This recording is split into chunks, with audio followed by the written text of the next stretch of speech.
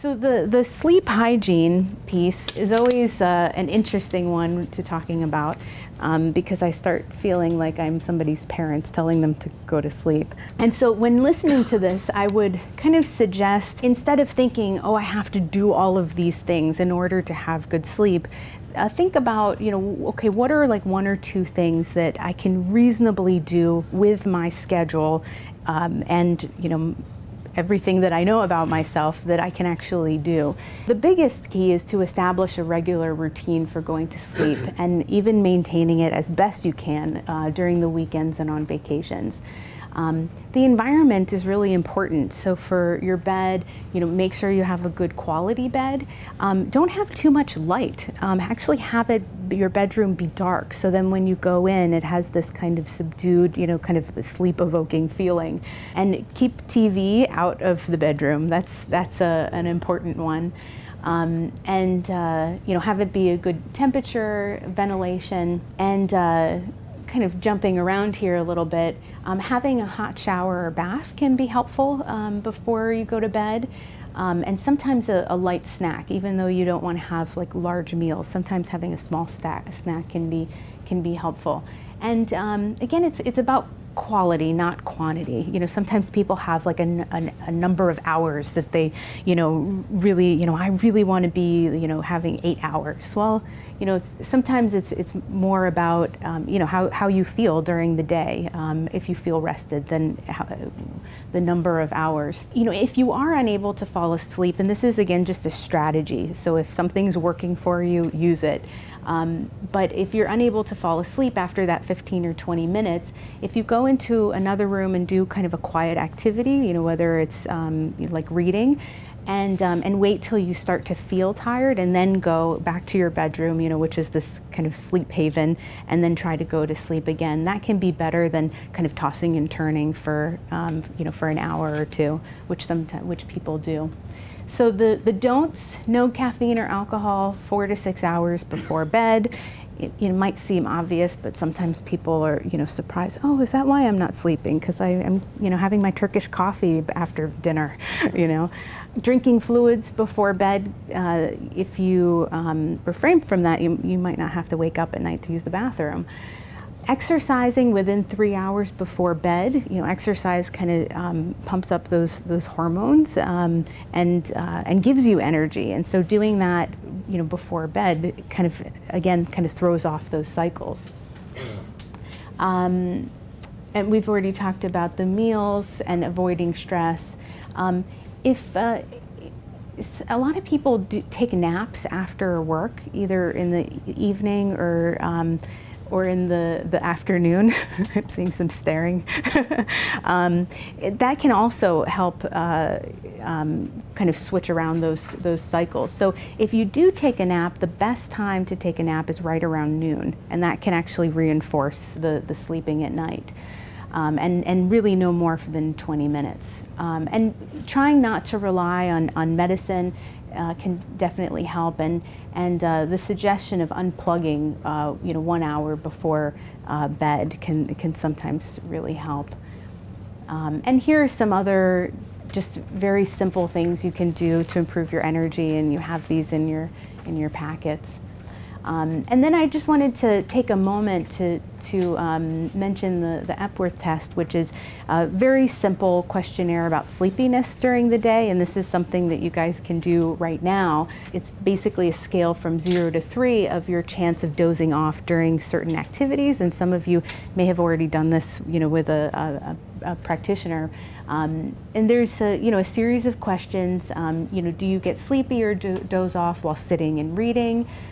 Or while watching TV, sitting in a public place, as a passenger in a car for an hour without a break, lying down to rest in the afternoon, sitting and talking with someone, sitting quietly after a lunch without alcohol, and in a car while stopped for a few minutes at a traffic light. And if you rate each one of these with your chance of dozing off, and you actually have a score of 10 or greater, this actually puts you at risk for sleep apnea, for obstructive sleep apnea, which is the most common type, and as Dr. Gary had said, this is kind of a part of a larger problem that you continue having this sleep apnea, and it can have actually cause a central sensitization, have an effect on your central nervous system, and continue with the symptoms of pain or depression, anxiety. So it's important to seek medical advice if you do have a score of 10 or greater. So, and just to review what we have just talked about, a third of Americans do have sleep problems. Chinese medicine offers a holistic approach to care. As you can see, it's not just about the symptoms, but it's about what else is going on in the body. And acupuncture is a non-pharmaceutical option for treatment. And Chinese herbs can also be very helpful, even in the short term, to help kind of regulate those sleep cycles. And then the lifestyle changes, I can't really reinforce enough the effect. You don't have to go to any practitioner's office to do those. At this point, we can do the demo, and I'll basically talk you through a typical treatment, and if you've never had acupuncture, what you can expect. So basically, when I first meet a patient, we'll kind of go through a pretty thorough intake. Here I usually take about an hour and a half with the first visit, and go through not only the chief complaint but also everything else that's going on. And so Lenita, you can hop up here. And Lenita and I did chat beforehand, and she's been really wonderful because she really offered herself and her, her sleep problems that we could discuss kind of in a general way. She has a pretty active dream life, and sometimes when she's trying to fall asleep, she has like just a lot of thoughts. And if I know Lenita well, I would assume that it's kind of like a sci-fi channel kind of on loop. Very creative person we have here. And so, it's not really so much like a worry or a stress, it's more of the heart and spleen deficiency that I had mentioned that is more about, it's the, kind of on the anemic spectrum pattern. So, so you can go ahead and lay down, and the needles that I brought, you can see they have a red handle on them. I normally use Chinese needles, which have a silver handle on them, but for the demo, I thought it would be a little better for you guys to actually be able to see the needle. So I'm using a Japanese needle, and the difference is that it's a little bit sharper and it has a coating, because the Japanese needles are usually more superficial. So, if it's somebody's first time, I'll explain that with the acupuncture, you might feel the needle going in. It might be like a little prick, almost like a mosquito bite. The important thing is there's a secondary sensation. So after that, and the needle initially goes in, there's another feeling, and it's called Deqi, D-E-Q-I, or just a chi sensation is usually what I explain to people. And it could be anything like a dullness, a heaviness in the area. There could be some moving either in the local area where the needle is or even somewhere else in the body. It could be kind of like a tingling. Sometimes they can be pretty intense in the first couple seconds, and then usually they fade away. But in general, there shouldn't be any really sharp pain or burning pain. And if people do feel that, you tell me, and I'll just take out the needle. So I mentioned that for Lenita, we're going to be doing kind of a blood deficiency, spleen deficiency treatment. And so I'm going to pick just a couple points that are typical for that. And one of the reasons why I don't use these regularly is because they're individually wrapped. And if you have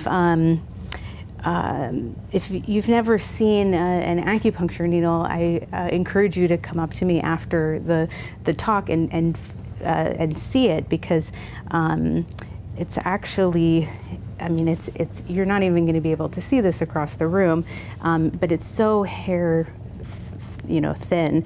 You can even push it back and forth. It's like a little bit thicker than like a cat's whisker. So please come up to me afterwards, and I can show you the needles. Okay, so the first point I'm going to do is down by the ankles, and this is a really great, it's called spleen 6, and it's usually for people who need this point. There's like a little bit of a depression, a cave, and Lenita does have it. So, okay, so you're going to feel that. You feel it going in?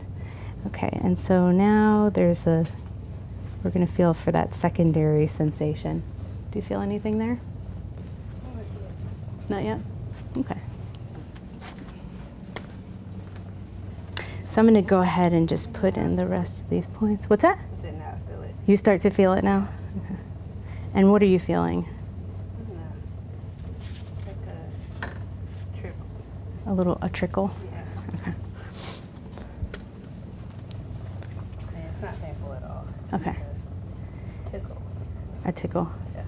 So the next point I'm going to do is called stomach 36.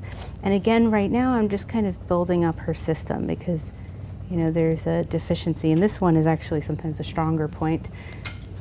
Did you feel anything there? Sorry, gotta grab my needles here. And I might use some ear points, which here, I'll use this one. The ear points are really great for like calming points, just in general, like mood. There's points on the ear for all over the body, but they're probably most well known for treating PTSD, or doing like smoking cessation, or like for detoxing from drugs. But in this case, it's just a calming point, and this one is called Shenmen. And I'm using the guide tube on these just because these points are really thin, and that's that plastic tube. But you can freehand these needles as well. So the last point I'll do, and let's see, trying to figure out how to do this so you guys can see, is a point behind the ear.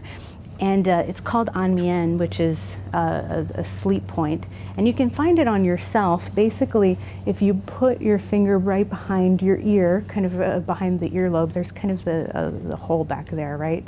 And so if you run your finger kind of, oh, here's my, getting stuck in my earring, kind of back, towards the back of your head along the base of the skull, there's that muscle right there. It's a big bulging muscle, and that's your SCM. And you basically want to go right into the belly of that muscle that's right there. Has everybody found it? And it's usually a little tender on people, and that's basically the point. And you can kind of push on it and make like small circles. And sometimes I tell people to do this before they go to sleep. And especially if they get a benefit from the point itself. So you might not be able to see it, but I'm gonna locate it on her. And go with the needle, this can sometimes be a little intense if the person has a lot of muscle back there. And so normally I might do, some different points on the different sides, but I wanted to make sure you guys can see that over there. So how are you feeling? I feel good. You feel good? Yeah.